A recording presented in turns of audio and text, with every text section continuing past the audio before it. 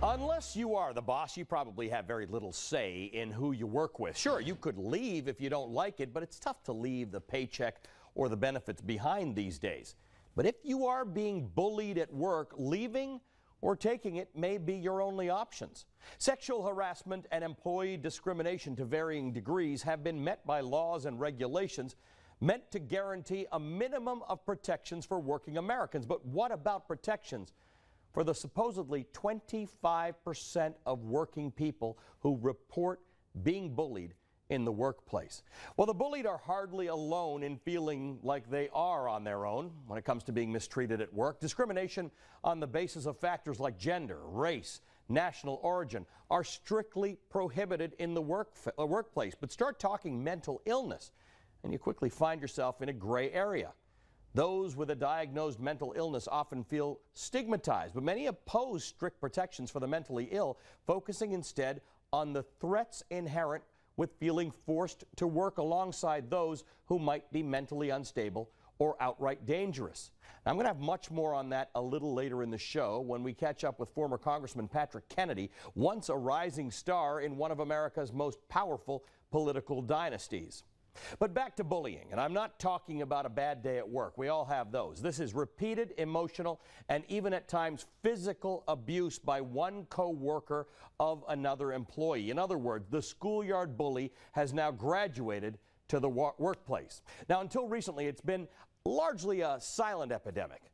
But after the 6'5", 300-pound professional football player Jonathan Martin left the Miami Dolphins in 2013 amid accusations of teammate bullying, the phenomena has been attracting more attention. This year alone, 11 anti-workplace bullying laws have been introduced in 10 states. But for now, victims of workplace bullying still have no legal recourse. Kim Carner graduated from law school in 2007, filled with the promise of a bright future, landing her dream job as a prosecutor in Williamson County, Texas. They seemed excited to have me. I was almost hired on the spot, so I thought it was going to be the beginning of something great. And at first it was. I loved being in court. I mean, I was really proud of myself, especially when I won my first case. But while Kim was continuing to win cases, she was failing to win over a fellow prosecutor. He would do everything in his power to make every day of my life just pure hell. He would, he would yell at me for being 1 minute late. He would tell me that I did something wrong that I didn't really do wrong. He would blame me for things that he did, and everyone would believe him. More than 1 in 4 workers in the U.S. reports being bullied by a coworker or boss, according to a recent survey from the Workplace Bullying Institute. Workplace bullying may be direct, such as repeated yelling and verbal humiliation, hostile glares, or silence and deliberate exclusion. 80% of those surveyed reported debilitating anxiety, 30% PTSD, and 49% suffered a clinical depression. I definitely was depressed, had insane anxiety. I'd wake up every morning with a stomach ache. And I was supposed to be this powerful, important person in the courtroom, and I cried in my office more than I care to admit. Kim tried to talk to her tormentor as well as her boss, but the relentless bullying continued until finally a breaking point. He was yelling at me for something, and he didn't like my reaction because I wasn't, apologizing and, begging for forgiveness. And he started cursing, and he took a whiteout, one of those whiteout things, and threw it at me. Fearing for her safety, Kim quit, joining the ranks of the roughly 20% of bullied employees who leave their jobs. It was one of the most horrible experiences of my professional life. Craig Clayton left his ad sales position at a Florida radio station after months of abuse from an unlikely bully. We used to call her the Black Widow because we were absolutely convinced she ate her young. This had to be almost 20 years ago, but it feels like it was yesterday. It's almost as though there's a scab that has barely healed. At 6'4", 260 pounds, Craig is a prime example of how the workplace bully can defy stereotypes. The woman that was bullying me was African American as well, about 4'11", and it wasn't about physical intimidation at all.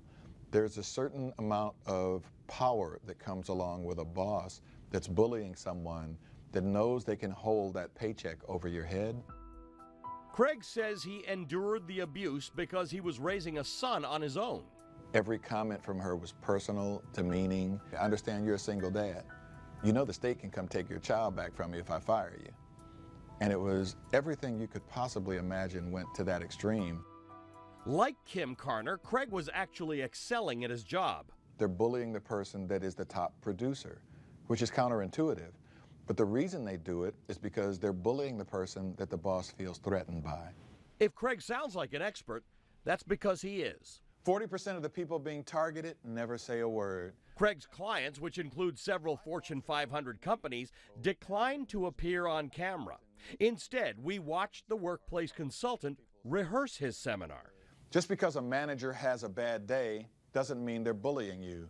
One of the real distinguishers around bullying is that the behavior is repeated over and over and over. So the first thing for me would be to get organizations at that senior level to understand how to take ownership of it. But a lot of them are hesitant to even brand the behavior as bullying. The financial cost of bullying to U.S. business is between $6 and $13 billion per year. That includes decreased productivity and increased absenteeism. It destroys creativity, increases employee turnover. Workplace bullying awareness videos like this one are being purchased by companies from Walmart to Carnival Cruise Lines.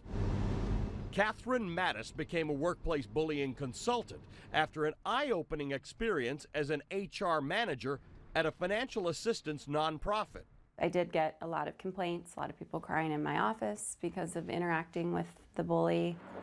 Catherine was stymied by her boss's refusal to confront the workplace oppressor. He had been there for a long time, and I think, and that's pretty standard situation in a bullying scenario, that the bully is seen as somebody who is needed and a high performer as well. And there was nothing I could do unless the president gave me the okay. It's not illegal. Legislators in 29 states have introduced some form of the Healthy Workplace Bill, which holds employers accountable for on-the-job bullying. I need the photocopier now, you get it? But currently, workplace bullying is not explicitly illegal Kind of moron? unless it's specific to behaviors such as sexual or racial harassment. Telling somebody, pick up the mask. Ayes 55, noes 15, measure passes. A handful of states have passed related laws. California's AB 2053 mandates that prevention of abusive conduct be included in existing workplace sexual harassment training. AB 2053 will simply include abusive conduct into this training. In other words, workplace bullying.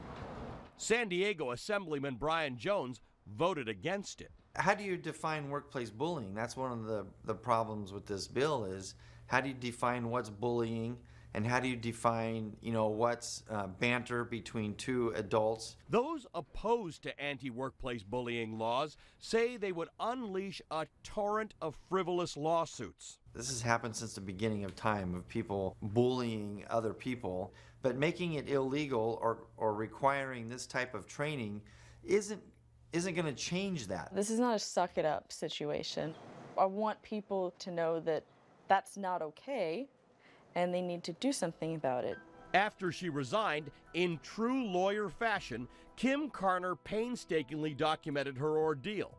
7 pages of agonizing details that she gave to her boss. Because I had written it down and I had that kind of proof, then she felt comfortable enough to fire him. People started coming out of the woodwork. Secretaries, support staff, defense attorneys, former employees. Like all of these people that I knew that were saying that he did similar things to them. And I was like, you saw this happening. Why did you not say something until now?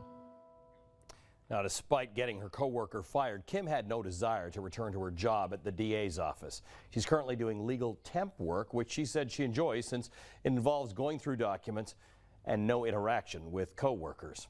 Well, people like Kim are looking for legal recourse to help them fight back against bullies without fear of getting fired. But coming up, I'll talk to a man who says changing the law won't do a thing. We're back in 2 minutes.